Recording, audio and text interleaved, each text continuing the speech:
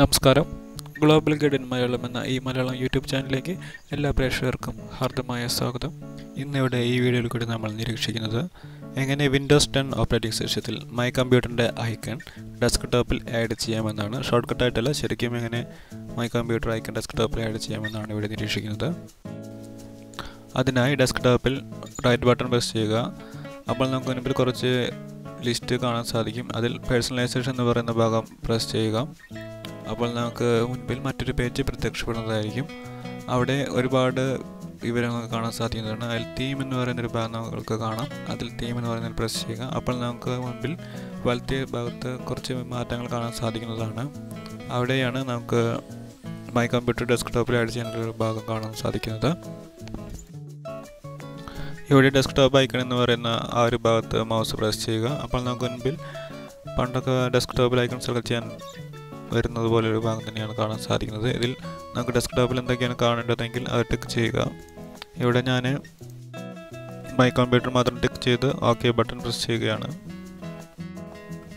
നമുക്കിപ്പോൾ Windows 10 operating സിസ്റ്റത്തിൽ my കമ്പ്യൂട്ടറിൻ്റെ ഐക്കൺ ഡെസ്ക്ടോപ്പിൽ കാണാൻ സാധിക്കുന്നതാണ്.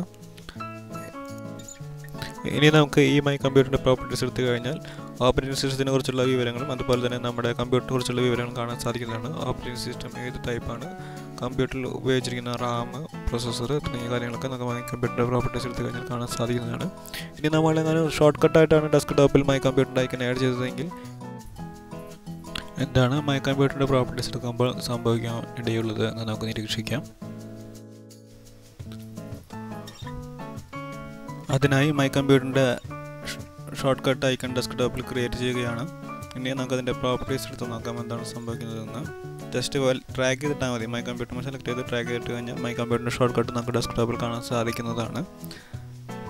പക്ഷേ അതിൻ്റെ പ്രോപ്പർട്ടീസ് എടുക്കുമ്പോൾ കാര്യമായിട്ടൊന്നും കാണാൻ സാധിക്കില്ല. ജസ്റ്റ് ഒരു ഫോൾഡറിൻ്റെ പ്രോപ്പർട്ടീസ് എടുക്കുന്നത് പോലെ തന്നെയായിരിക്കും നമുക്ക് കാണാൻ സാധിക്കുന്നത്. ഈ ഒരു വീഡിയോ നിങ്ങൾക്ക് ഇഷ്ടപ്പെട്ടുവെങ്കിൽ ഗ്ലോബൽ ഗൈഡ് ഇൻ മലയാളം എന്ന ഈ യൂട്യൂബ് ചാനൽ സബ്സ്ക്രൈബ് ചെയ്യാനും ഈ വീഡിയോ ലൈക്ക് ചെയ്യാനും അതോടൊപ്പം തന്നെ നിങ്ങളുടെ വിലയേറിയ അഭിപ്രായങ്ങളും നിർദ്ദേശങ്ങളും ഈ വീഡിയോയുടെ കമൻറ്റ് ബോക്സിൽ രേഖപ്പെടുത്തണമെന്ന് വിനീതമായി അപേക്ഷിക്കുന്നു. Thanks for your watching.